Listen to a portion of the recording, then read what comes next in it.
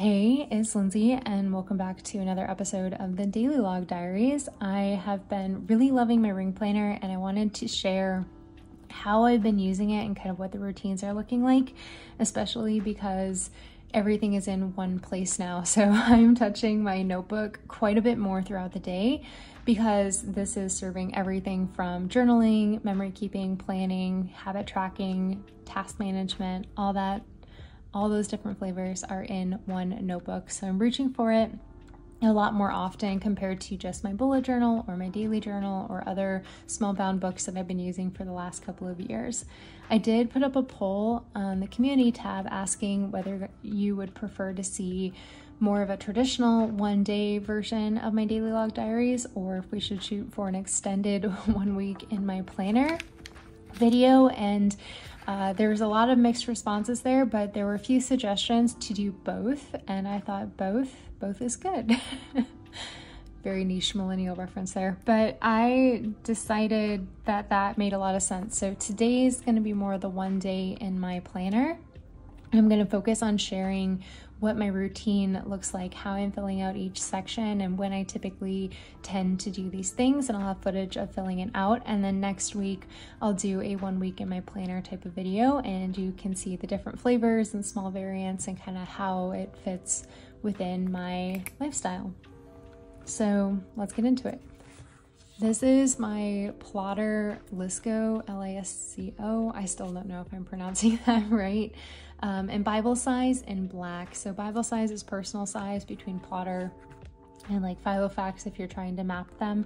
And I did move into this for the month of December. In general, this cover is really intended to be more of my on-the-go cover. So when I'm traveling for a week or two, this would be the cover I'd want to move into because it's a lot slimmer. It's easier to write in with the rings because the rings are smaller. They're 11 millimeters, and in general, fits in more of my bags so much easier. It's also really thin and lightweight, so that's been really nice.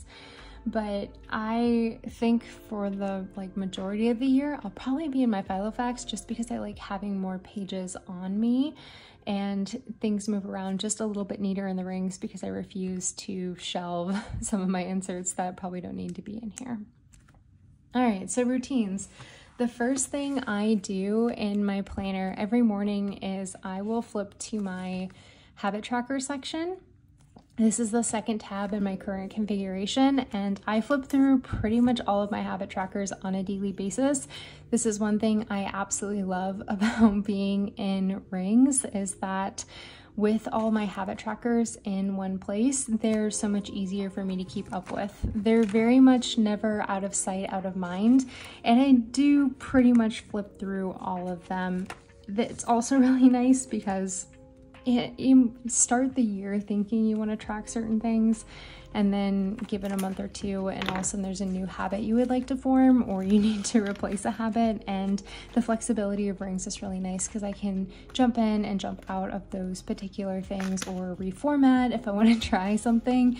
You're not locked in or having to tab off every single habit tracker that comes up later in your setup. I can keep them all consolidated, which I love. Next is sort of a mini section. In my habit tracker section is my finance, and this is really on my morning routine. I'm checking to see if I got any package notifications most of the time. So if something shows shipped, I'll come in and update this tracker. Yep, that shipped. Or I'll check my sticky note for shipments that I'm tracking that aren't my own personal fund money. So I'll do a quick update there.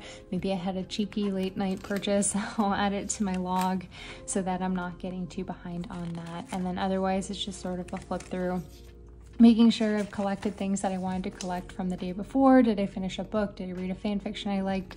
All those kind of things that I like to log in my notebooks. I will then move on to my weekly section. I will fill out my habit tracker at the top because a lot of my habits that I track in this particular page are morning routine focused because I am not a morning person. I need a routine. So this is where I keep track of that at the top of this. And then I'll do a quick skim for anything that maybe I knocked off the list that I could true up. And then from there, I will typically move over to my daily log. I'm currently doing a day per page, and this is my 4mm daily log insert that I'm still really loving. And in here, I combine my daily to-do list and my memory keeping. So at this point, I'm really just flipping to my current daily, checking my list, and then I'll do a quick brain dump of anything that kind of came up in the morning. I don't know about you guys, but laying in bed that like 15 minutes after your alarm goes off, my brain is like racing and I'm like, I gotta do this, this, and this. And then this is where I'll offload those tasks if I need to do them today. If something came up that I need to do tomorrow, I'll add it to my weekly spread. And oftentimes some of it's like, I just don't know where to put it. And that's where my very front section of my planner comes into play. And I call it my inbox, but really it's just scratch paper, lists of things to add to planner, or don't know what to quite do with that. I'll just add it to the inbox, and then I try and check that page throughout the week, and I'll typically try and kind of clear that and move things where they need to be. But for the most part, I will just offload everything onto my daily and then figure out where it needs to go from there. The other section that I will reach for often in the morning is my journaling section. I do two types of journaling in my rings planner right now. I have memory keeping journaling and then everything else. So the section I'm showing currently is my everything else journal / sketchbook section. And right now I'm journaling on paper from Plotter. This is their 2mm grid memo pad, and man, 2mm is tiny. I'm pretty much ignoring the lines and just kind of sizing my normal writing. It looks a little sloppy, but also it's kind of a vibe, so I'm here for it. But it's very fountain pen friendly, which I do really like, and it's extremely thin. So in this setup, this paper is fantastic, especially because I'm trying to kind of keep a month in here to see how many inserts 11mm rings can hold before I'm just absolutely a crazy person. But this section I will fill out as needed. I would say most mornings as I'm drinking my coffee, I will sit and journal a couple sentences, maybe a paragraph or two on this paper, and this is where I'm clearing my thoughts. The journaling on my daily pages I'll show later. That's a lot more memory keeping focused, and I'm writing about what happened that day, what I was thinking about that day, something that occurred that day. It's very tied to the date, a bit more memory keeping focus. Where back here, this could be anything. Last night I was writing about goals and priorities and what I wanted those goals to look like for 2024. Maybe I'm rambling about a planner, talking myself in and out of a planner. Those kind of things happen in here. Looping thoughts if something is stuck in my head, creative writing, writing about my goals as if I've already achieved them. Those types of things end up in this section of my planner. Typically I'm filling it out in the mornings, but it's really a real-time thing, especially in the middle of the workday, and I need to vent in the middle of a call that I'm sitting on mute on. I'll flip to this section, pull out my pen, and I will write down the nasty thoughts in my head because I need to tell someone, and I can't tell anyone at work right now. So my planner kind of gets to hear all the dirty details for things like that as well. So this section does get picked up on often. It's also a space for me to do some like creative brainstorming. So if I'm thinking of a new insert that I want to try this or try and make or design or whatever, a new layout, new ideas, new structure for something or another, I'll kind of rough draft it in this section. I'm currently keeping all these inserts, but this is the type of journaling I've historically just kind of tossed. But I also think that this is kind of where the magic happens. So maybe I'll try and hang on to these for 2024. I'm gonna be kind of ignoring my work section today because it's not a work day, but for the most part throughout the day, my planner is open on my daily log and it just sort of sits open on that, or that's where I'm flipping to the most regularly. As I'm working through filling out tasks on the right-hand page, I will also collect small memories throughout the day, very reminiscent of how I filled things out in my Hobonichi weeks in the past. And just to the right, if something small happens, something little that I want to remember, I'll go ahead and just like add a heart and write a line or two. Maybe I'll add it in line with my daily log. Sometimes I'll sketch things real time in my daily log, but I have added a sketchbook section to this planner as well. So if I only just want to sketch random things and it's not really pertaining to what's going on that day, that's kind of when I'll reach for my sketchbook section. It's a bit hit or miss. Last month I tried to challenge myself to doodle something every day. This month I'm letting myself take a break. So I'm only going to draw when I want to draw. But then finally at the end of the day, I will do my evening journaling and set up for the next day.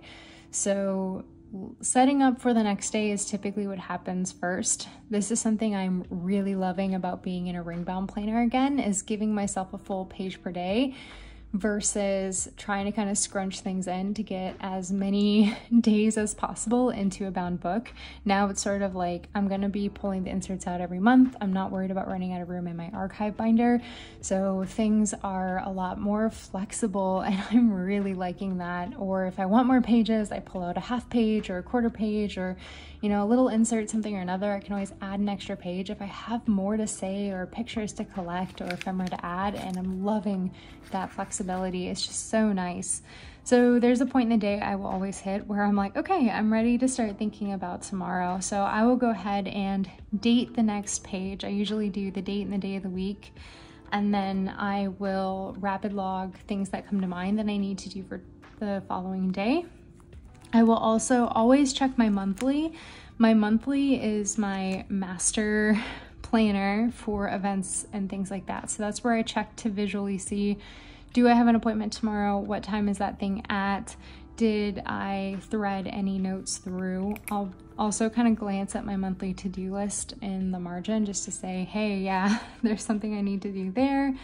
And then I will flip to my current weekly spread and I will look for soft scheduled tasks for that day and any other unscheduled tasks from my running list and say, okay, yep, I think I can do that tomorrow. I think I can do that tomorrow. And I'll pull those things from there and I will add them to the list along with a quick brain dump or rapid log of anything else floating around in my mind that say, hey, I need to do that tomorrow.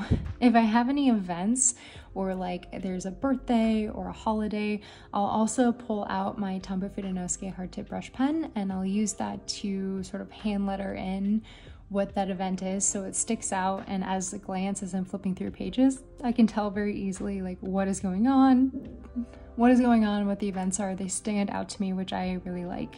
And I'll add to this throughout the day as I'm thinking about things. It's usually around like 3 or 4 o'clock that I'm like starting to think about the next day already, and it's nice that I can go ahead and fill those things out. I don't typically fill out more than a day ahead because life changes too much. If I need to do something 2 days from now, I'll just put it on my weekly spread and soft schedule it because I've got plenty of room in my weekly and I feel more comfortable doing that. So last thing I do in my planner most days is I will do my memory keeping. And when I do my memory keeping, I will kind of choose the last line. I'll pull out this Hobonichi writing board and I'll go ahead and draw a horizontal line across just to break up, like, here's the end of my daily and here's where my memory keeping begins. And then I'll go ahead and I will print out any photos. I'll draw anything that kind of comes to mind for the day. Maybe there's a sticker that perfectly expresses something we did or how we felt, and I'm like, yep, I need to use that sticker. I'll go ahead and place that down. Maybe hand letter something or another that came up.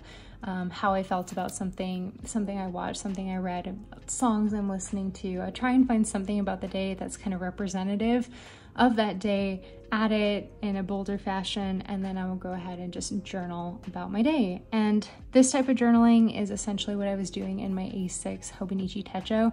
So it is very much like, yeah, we did this with XYZ friends and I really enjoyed it and we had a lot of fun.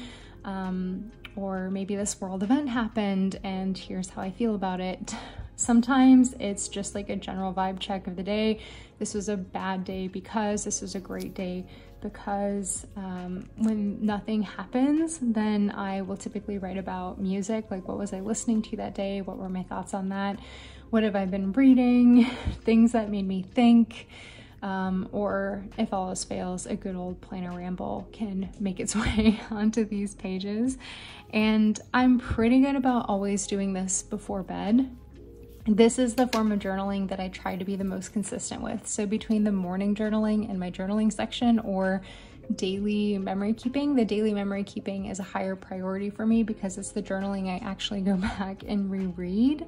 But I need a space for both of my notebooks, and I love that I can kind of create that space for both in a ring planner and have them with me. And it doesn't matter, like sometimes I want to fill out my memory keeping earlier in the day and I need to ramble about something else later at the night, and I have a total separate section for that, and I absolutely love that. I think the last question I will probably get is, how much time do you spend in your planner? And I don't know the answer to that. I don't know if I want to know the answer to that, but it is open and with me throughout the entire day. And in general, I mean, the actual planning portions, like setting up tomorrow's to-do list, truing up habit trackers, and moving information over, filling in weeklies and things like that, the more functional portion of my planning is probably only 30 minutes. The journaling can probably add another 30 to 40 minutes, depending on if I'm printing and cutting pictures and things like that. So easily an hour a day I'm in my notebook. But that's what I do for fun. This is my stress reliever. This is my version of scrolling on TikTok or watching a show on Netflix in the evening. So I spend a lot of time in it, but if I am busy, I can do the bare minimum in less than 30 minutes. So to me, that's still pretty sustainable. And filling out half of a personal size insert for memory keeping, especially if you print out a picture, can take as little as 3 minutes if the picture is doing most of the talking for me.